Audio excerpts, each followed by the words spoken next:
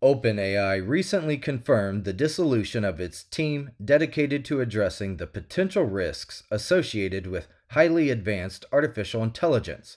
The process of disbanding the group, known as superalignment, began weeks ago, with its members being reassigned to other projects within the organization.